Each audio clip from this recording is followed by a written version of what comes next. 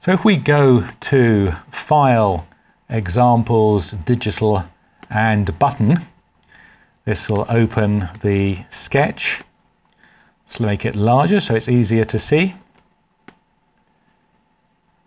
And close that one behind. And we're going to verify it, which of course it'll work, and then we will load it to our Arduino. We're still using the Leonardo. And what this sketch does, just as a very quick reminder, is that it has a button which is connected to pin 2, and there's an LED on pin 13, and when you press the button, the LED turns on.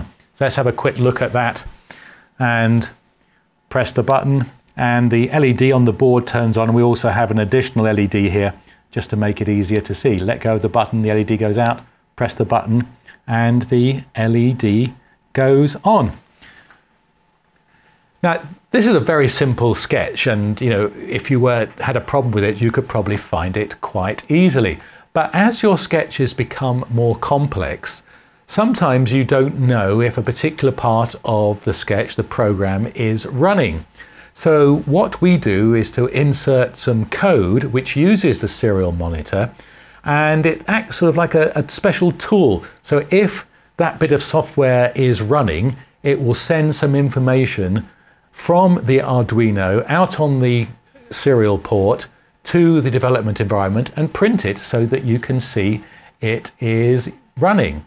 Now we're going to take a little bit of code and add it to this sketch and open the serial monitor window and demonstrate how it works.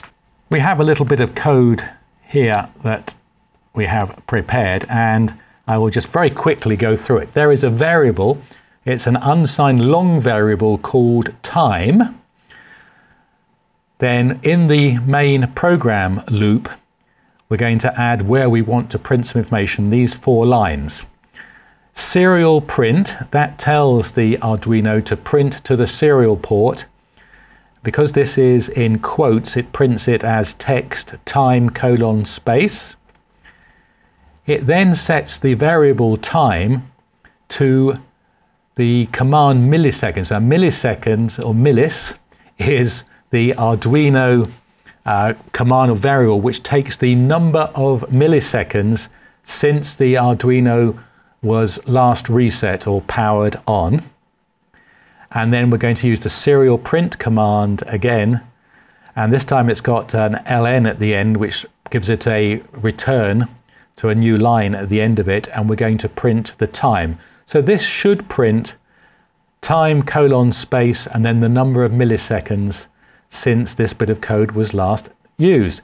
And then we're going to delay it by 1,000 milliseconds, a second, because the program runs so fast that you can't press the switch for such a short time that will only print once. So this just puts a little bit of delay in and then allows you to be able to release the button without printing it many times.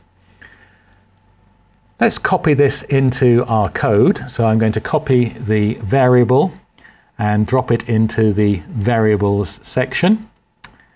And then I'm going to copy the loop code. And let's drop that into where it says if the button is pressed, is high, it's going to execute. So basically, if the button state is high, is on, it's going to turn the LED on. It's then going to print to the serial port this code. And that's it. That is it set up. So all we have to do now is to verify it, upload it, and see if it works. And fingers crossed we haven't made any mistakes. It will. So we'll verify it first. And it's done. So we will now upload it to the Arduino. It says uploading, and it's done uploading. And through some very clever technology, we can now open the serial monitor window, and we can have on one side of the screen the serial monitor, and on the other side of the screen the Arduino. So if I press the button now, we should see on the serial monitor the time. So it says 21,975. So that's 21.975 seconds since we initialized the Arduino, which is when we gave it the new program to run. And if I press it again, you can see it's 40 seconds now, 44 seconds. The LED is coming on and staying on for a second now. It doesn't come off immediately. I release the button because of that delay loop that we put into the code.